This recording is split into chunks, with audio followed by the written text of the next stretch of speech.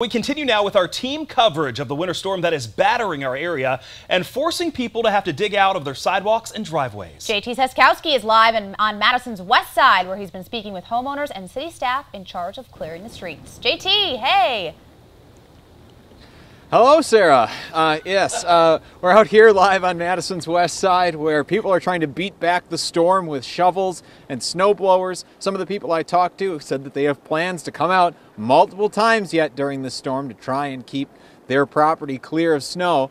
Now, I also talked to the Madison Streets Division that has told me that they want people to try and keep the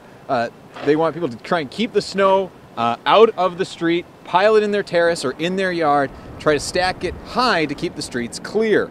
Pushing it into the street after plowing is done can create dangerous slick spots, and putting it in the street before plowing is counterproductive.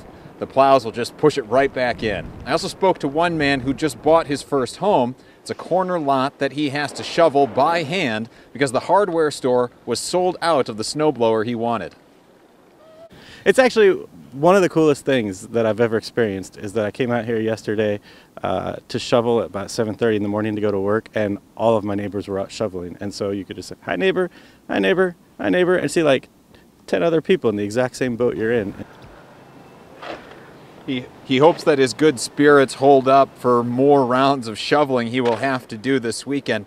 And this snow is deceptive. It looks like the white fluffy stuff, the light fluffy stuff that is, but it's actually very wet and heavy. And I'll show you here just by making a quick snowball.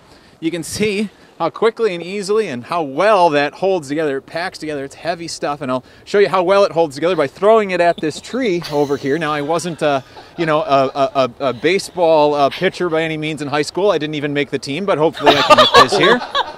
Hey, look at that. Yes, He's only 2 feet away, though. The accuracy. He's 2 feet away. Yeah, I know. Look at that. Dead on every time. Accuracy. All right, I am looking forward to getting back into the studio. So for now, live in Madison, JT Seskowski, 27 News.